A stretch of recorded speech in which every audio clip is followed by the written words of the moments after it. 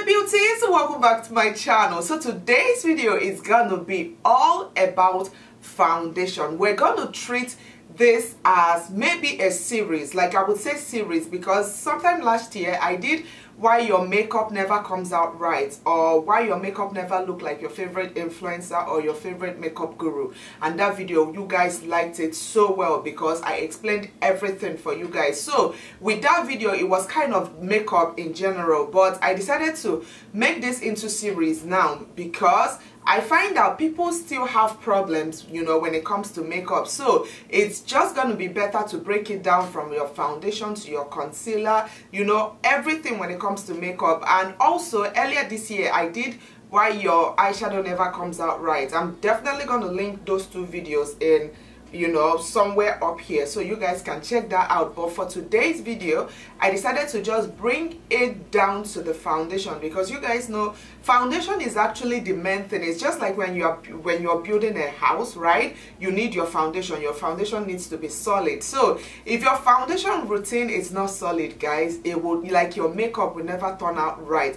I always have that issue where sometimes I will skip one step when I'm doing my foundation, and then after I'm done I'm like, oh my gosh, this doesn't look good, right? So I'm going to try as much as possible to relax and break every single step down for you guys, especially for people like me who don't have a perfect skin, because as you all can see, my skin, it's still, you know, we are still working on it. It's not exactly where I want it to be, but it's actually far better. Okay, so we're starting with a freshly washed face. I don't have anything on my face whatsoever, nothing. I just applied my skincare acne treatment. That's the only thing I have on my face right now. So of course, before you apply anything on your face, guys, the very first thing you always have to remember is your primer. I know, like back in the day, I would just pick up my foundation and apply without applying my primer. But guys, primer is very, very important. It's just like when you're painting a wall.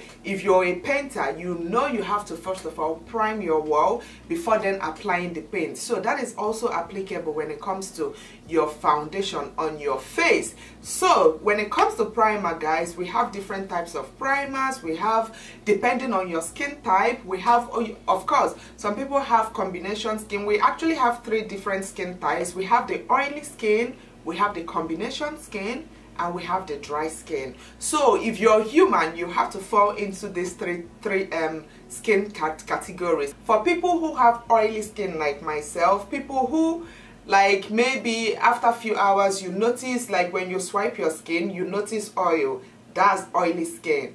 And when it comes to combination skin, it's for people who have kind of 50% oily and 50% dry skin. I feel like those people are actually more difficult, because finding right products for you is always more difficult, because it's like you have to always mix in between oily and dry, right, to be able to get that combination skin. But if you're on oily side or if you're on a dry side, definitely these primers are gonna come in so useful for you. And then when it comes to primer, just like we have the oily, the dry, and the combination skin, they also have primers specifically for those skin types. So we have, of course, illuminating primers are primers that are meant for people who have dry skin. Of course, when you have a dry skin, you know you need something that could help with hydrating your skin, because just think about it. If your skin is dry, right, what comes to your mind first when you want to kind of not get rid of, but kind of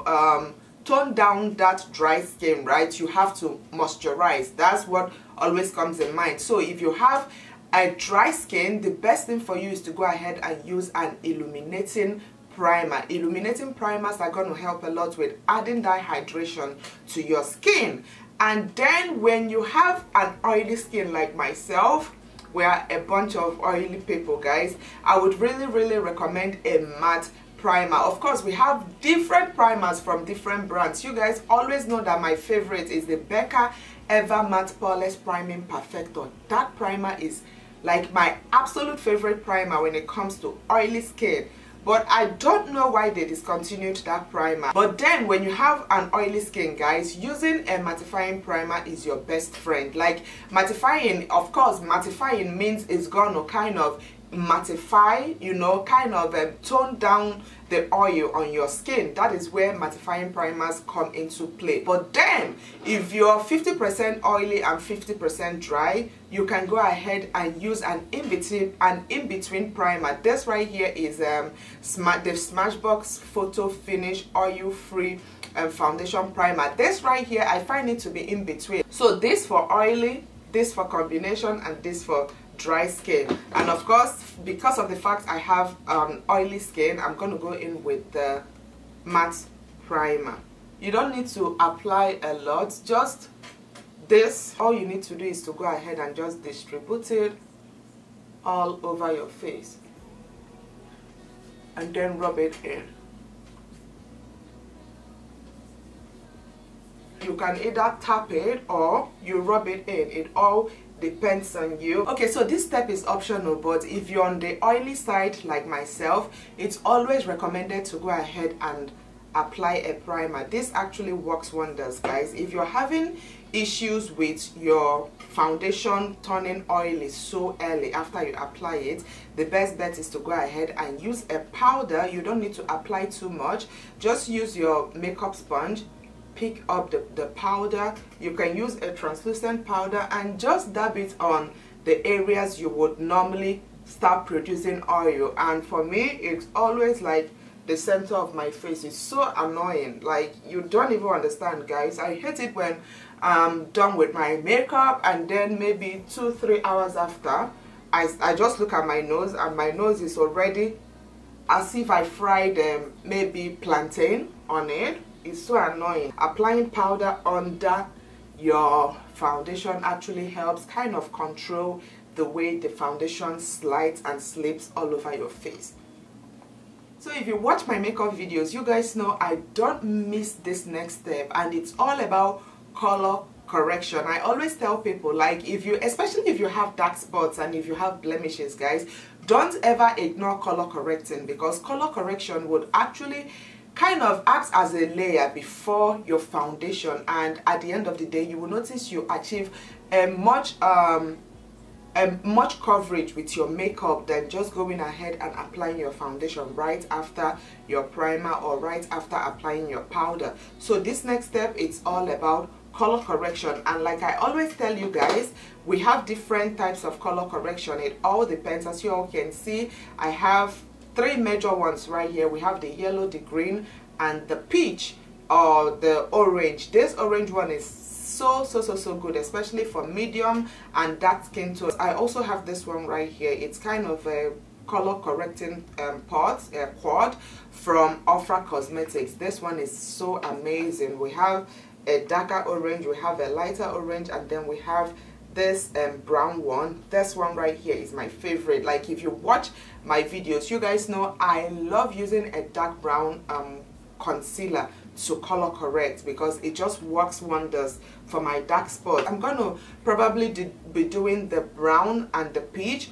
You don't need to use the two. It's either you use the brown one, or you use the orange one, or you use the peach. But because of the fact that my acne is actually improving, so you guys can see I have some acne that are darker than some. So for the ones that are darker, I'm going to use the dark brown concealer. But then for the ones that are lighter, I'm going to go in with the light peach. I'm going to go in with the peach concealer. So for something like this, it's so light you can barely see it. So I'm just going to go in with the peach concealer. And then for my dark spots that are so obvious, I'm going to go in with the dark brown concealer. And like I always tell you guys, I've tried this out so many times. I find that using a dark brown concealer on my dark spots actually works better for me than all this orange and peach and green and whatever concealer. I'm gonna go in, like, you guys look, like dark matte, like the ones I'm covering right now. That is where I would use the dark brown concealer. This works like magic. So here we are, guys. I've already spot corrected all my dark spots and blemishes, and for this it's always recommended to leave it for at least a minute or two, because you need the concealer to be a little bit dry. That's the only way you can, you know, go ahead and achieve that full coverage. And also, by the time you're done with your makeup, you don't see all your dark spots and your blemishes peeking through your makeup. Next thing is to go ahead and apply a foundation. And I always kind of like to spend time and explain this foundation thing, because a lot of people still get it wrong. A lot of people still get their skin tone, their undertone wrong when it comes to foundation. And this is actually supposed to be very, very easy for you to dictate what type of skin type or skin tone you have. Skin type is actually different from skin tone. Your skin type is if you're oily, dry, or combination. But then when it comes to your skin tone, guys, it's very, very easy. As you all can see, when you look at your skin here, you guys can see I fall in the warm golden undertone. So when you look at your skin, especially like over here, right, whatever color you see here, kind of, this is not like the technical way, but this is kind of the easiest way to dictate what kind of undertone you have. So when you look at here or your chest area, whatever color you see, that is the skin tone you have. So some people have an olive undertone, so that means when you look at your skin, you're kind of seeing like kind of grayish, you know, cool tone color when you look at your skin.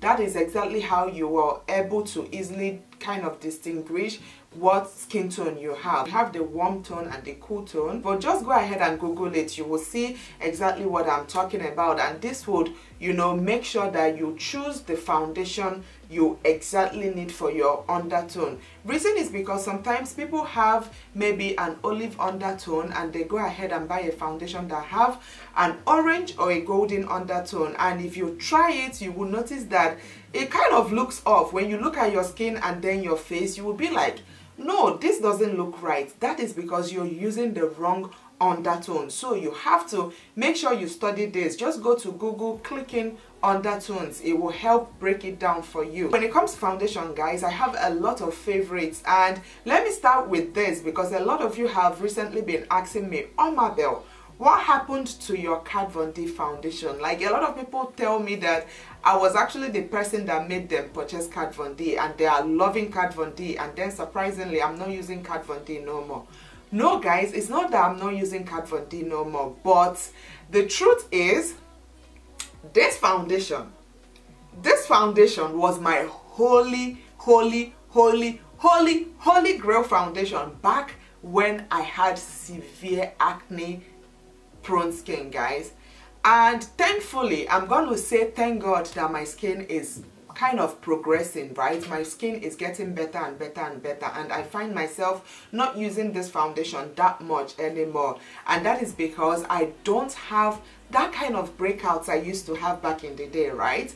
So it's not that this foundation is bad. This still remains my favorite foundation. This has 100% full coverage. So if you're if you have an acne prone skin, or if you're still breaking out and you're looking for a very good foundation for yourself, please go and check out Kat Von D foundation. This foundation is my holy grail, but like I said, I don't use it that much anymore because I find that the coverage I get from this, I really don't need it no more, because any medium coverage foundation works for me now, unlike back then when medium foundation is like nothing. Just like your primers, we also have different types of foundation. We have liquid, we have cream, and we have stick. So as you all can see, this one right here is a liquid foundation, and then I have this one, the Maybelline Fit Me. This is a stick foundation, and then we have the cream foundation. This one is from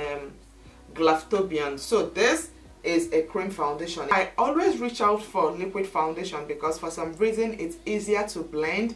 You just pop it on your skin and you use your brush, blend it. It's so easy. For today's video, I'm going to go ahead and apply Huda Beauty 4 Filter Foundation. This right here is one of my favorites. I'm using the shade in Cinnamon 440G. Then to apply my foundation, guys, if you watch my tutorials, you know I'm so in love with these brushes from Beauty Crush Cosmetics. They actually have the pink set and also the green set. The green set comes with 5 base and 5 eye, so you can use this for your foundation, We have this for powder, really high quality. This for contour.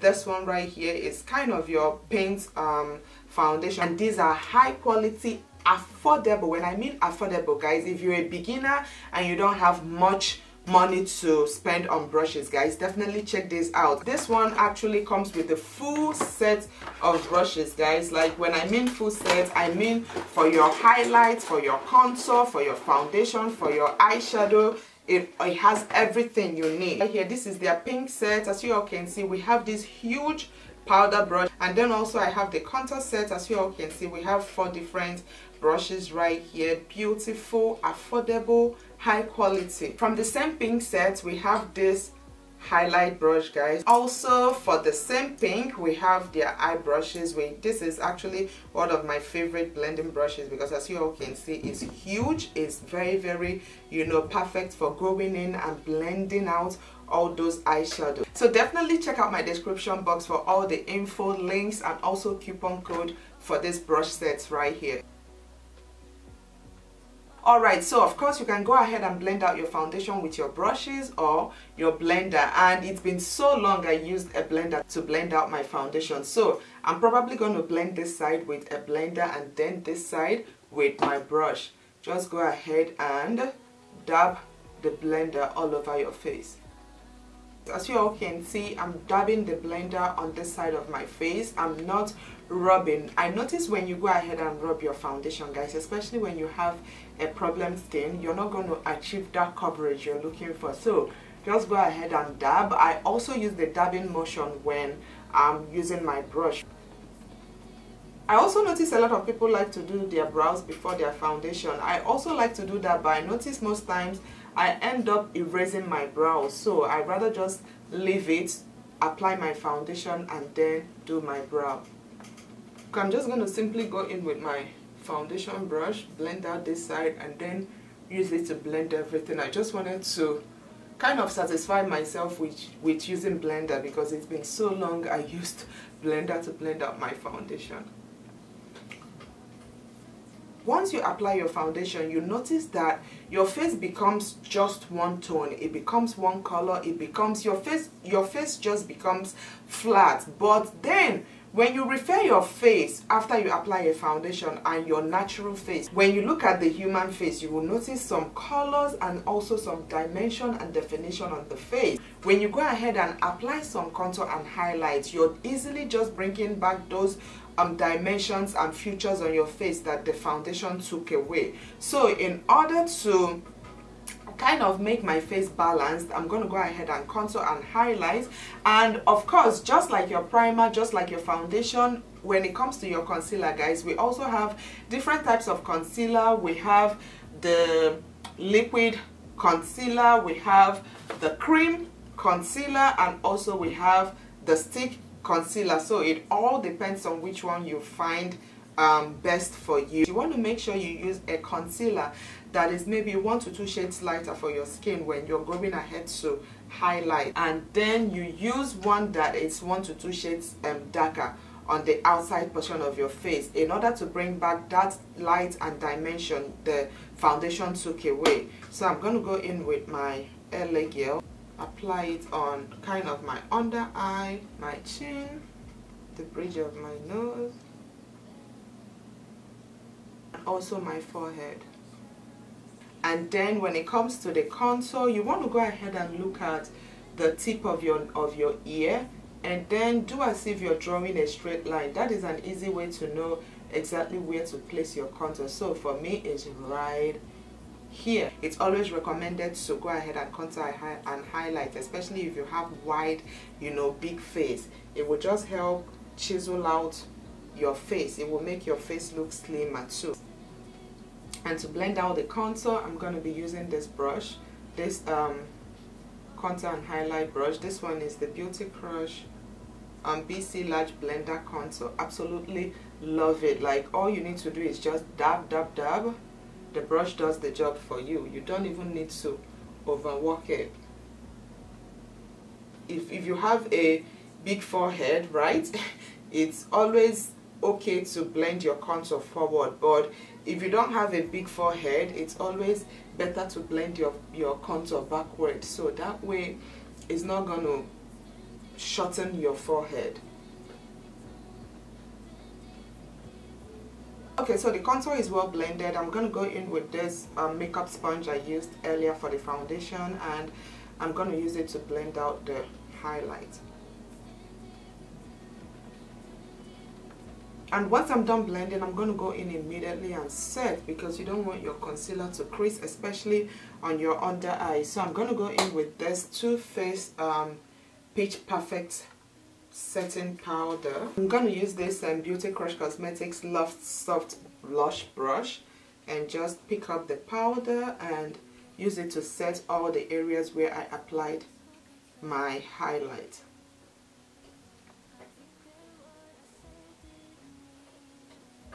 We're also going to go ahead and set the contoured area, and I'm using my Anastasia contour powder palette. I'm going to pick up probably these two shades right here, apply it on the areas where I applied the darker shade of the concealer. This will kind of help set it and keep it locked in.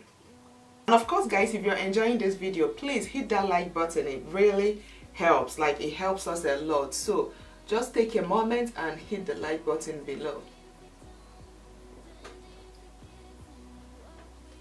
Okay, so since this video is all about the foundation, guys, I would have just stopped here, but just to finish up the rest of the face, I'm quickly going to go ahead and do my eyes, my lips. Let's just finish it all up. And for my eyes today, I'm going to be using this new LA Girl eyeshadow palette. As you all can see, I'm going to go in with this green shades right here. Also, I went ahead and picked up my Beauty Crush Cosmetics green eyeshadow brushes. These are the brushes I'm going to be using. They are green and they are pink eyeshadow brushes. So I'm going to quickly go in with kind of a transitional shade. I'm going to go in with this shade right here and probably mix it a little of the brown, just to add a little bit of depth to my eye.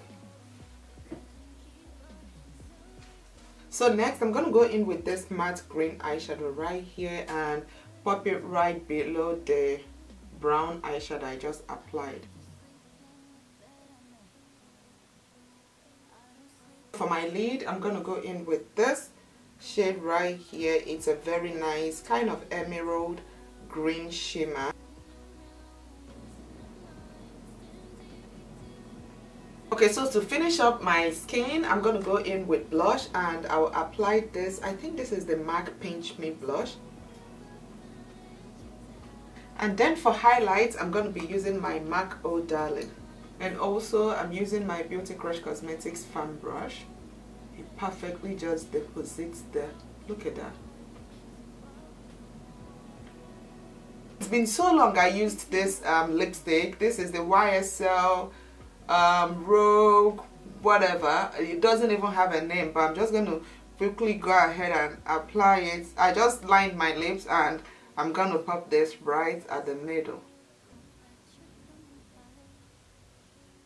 But yeah guys, I just wanted to make sure I finish up the rest of the face on camera. But yes you guys, I believe that is all there is to this video. I hope this video was helpful. If you're having any difficulty with your base, your foundation, I hope you found this video really helpful. Please let me know which of this series to see next, whether you want to see brows, lashes, concealer, contour and highlight, you know, all those good stuff. But yeah you guys, please don't forget to hit that like button below and also hit the subscribe button if you haven't already. And till my next video, I will see you all very soon.